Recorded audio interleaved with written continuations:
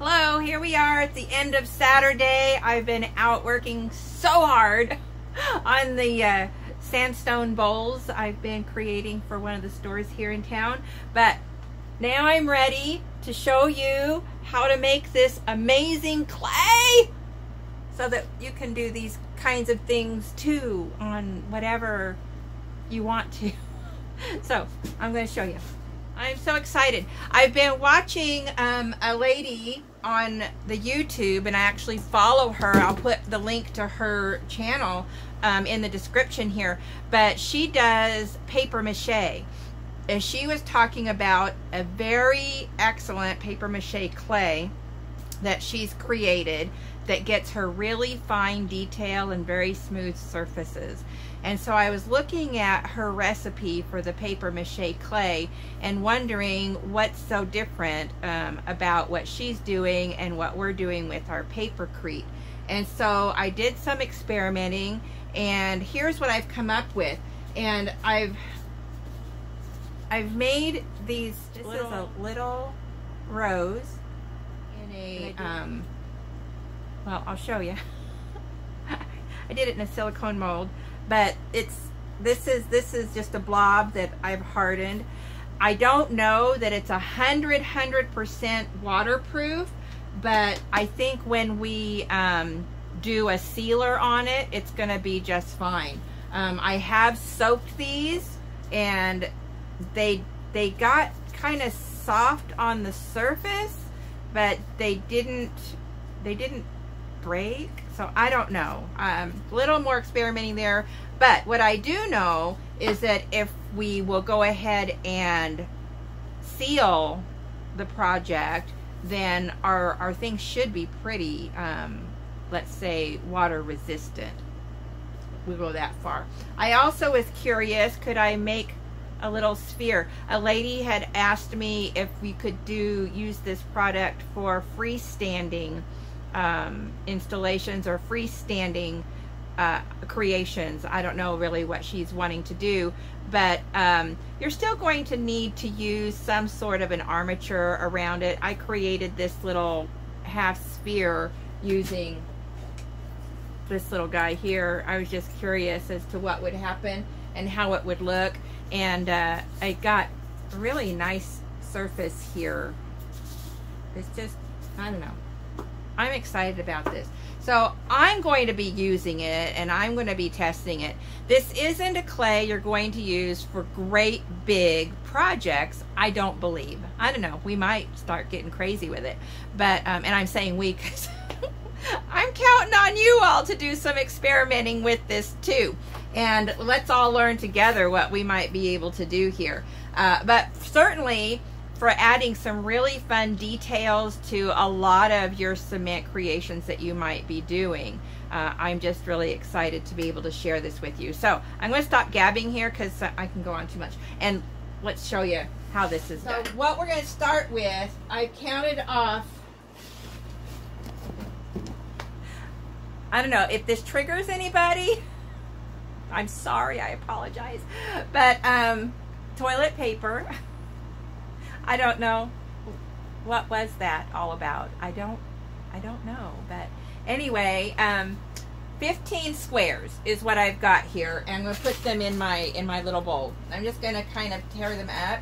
The lady that is making the paper mache, she actually uses a little mixer and uses a little hand mixer and gets this all blended up, but I'm not going to because I don't have one. The only mixer I have is my KitchenAid in the house, and well, that's for cakes. So this is what we're going to do here. Inside of here, we're going to add just a little bit, maybe 2 or 3 tablespoons of vinegar. She's using vinegar, and I'm thinking it's because of the flour that we're going to use in here when we're all finished. So anyway, I'm going to also add, now I made this recipe using an off-brand of white glue, and it did not set as hard as the Elmer's Glue All. So I'm going to stick with the Elmer's Glue All just from my own experimenting. I also tried wood glue and cement. Doesn't work, so don't go there. This is what I found so far that's working pretty good. So we're just going to mix this up. And I'm just using a wooden craft stick and just mixing it into this glue, the tissue, and smashing it and moving it around rather vigorously. Not as fast as an electric mixer would, but the idea is to get the paper all dissolved. So if I'm seeing any kind of lumps in there, I'm going to smash them out of there. We want it to be relatively smooth.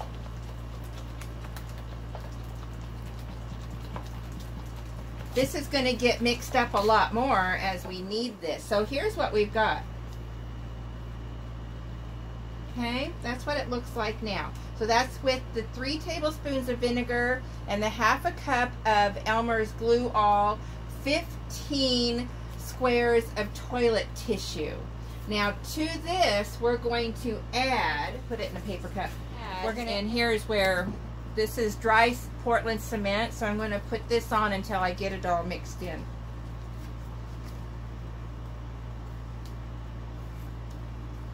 Because I'm inside, and so a ½ cup of Portland cement.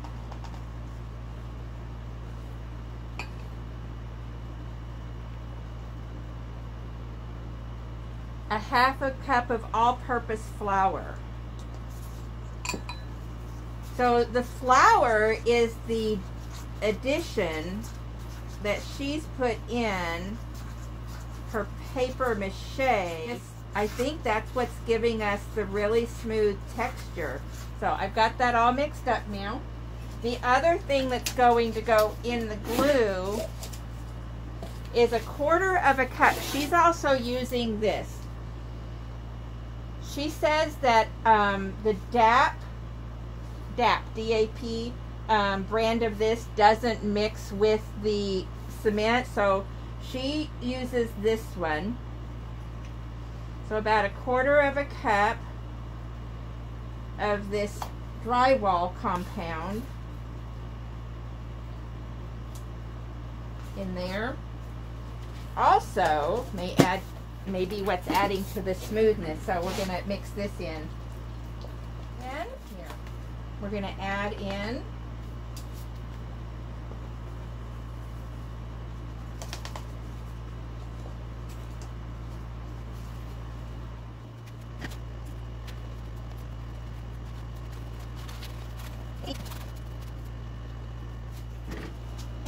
so once it is, you've turned it out of your bowl, you want to knead it, and I'm just using a plastic cutting board here. You could have a little bit of extra flour and cement ready, just like you're, as if you're, you know, as if you're baking. And you may need to add just a little bit as you go and you continue to knead it. Once it's at this nice stage here, like this, then you can put some lotion. I always use this tummy butter on your hands and continue kneading it. And it's not going to be sticky to your hands anymore.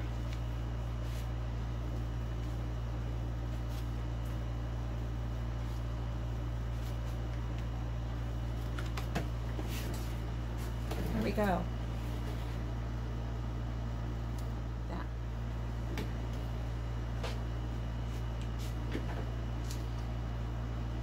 So it holds its shape. It's fairly elastic.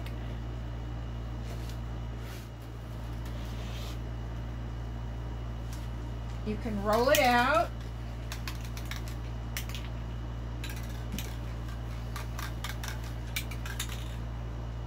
This is how I made the bricks on the little flower pot that I'm working on. And use your cutter. I also have flowers on the little flower pot, and I've used the cookie cutter. And this is just the part I am just so jazzed about, because now I can make these kinds of little add-ons that will go on the round flower pots that I create, right? I don't just create flat ones, and so if I've got a cement in a mold, it's going to be flat and hard, but now these can mold around the rounded parts, and I'm just super excited about this. It doesn't come back the next day, so this will be good to use as long as you keep it in a plastic baggie for a good portion of the day while you're working on your projects. But I've noticed the next day it's still soft, but when you go to roll it out, it gets kind of crumbly. So only make what you're going to use in that day, because it won't, I've not anyway had luck with it coming back nicely the next day. But let me show you what else it does. So I have a lot of these silicone molds around because, you know, I used to do a lot of cakes. I don't do a lot of cakes anymore, but once in a while, just a little of the lotion on my clay and inside my mold, and now I can put this in and it pops out. And if you want to put a little beaded edge around the top of a pot, look how you can just roll this with your hands and create a little snake. Now you've got this little bead. I don't know. I'm super excited about this, and I've been using it to create this pot, and I am sealing it with an acrylic sealer. But I intend to sit this pot outside, so that's going to be our experiment when I have this all finished, and it's going to be sitting out, and I will intentionally put it out where my sprinklers are. I know. It's a lot of work, but I'm going to sacrifice for knowledge. Fingers crossed, because it is going to be cute. But I want to see how it's going to stand up in the elements in my backyard. And so again, I'm going to put the recipe on the screen. I'll also have it in the description. I'll also put the link to the lady who kind of, what did she kind of inspired this thought and idea and experimenting. What can I do to get a really nice clay? And this is papercrete, a step above. So it's taking our usual papercrete recipe and doing something great with it. So I don't know, I'm really liking it. It doesn't smell weird, and it just plays so nice. So if it's too sticky, go ahead and you can add a little bit more of your cement and flour mixture to it. You just don't want to add so much that it's going to start setting and getting hard on you sooner than you're ready for it to. Not that anybody really needs a concrete baby. I also, this little guy right here, out of my baby fondant mold, used the clay in the fondant mold and was able to take the baby out before he was set. And that's what I'm wanting. I'm wanting to be able to have these little add-ons still pliable, so I can add them to my creation without it getting damaged, or I want it to be able to be moldable too. This is the thing that's exciting to me, is that this will come out of these molds, or I can make flowers with cookie cutters. I can do things, and it's very malleable, and then I can add it to my creations. Let's see if we can get this out.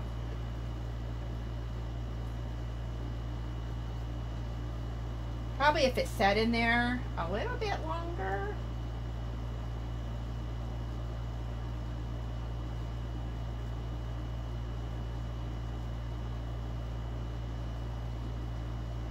There we go.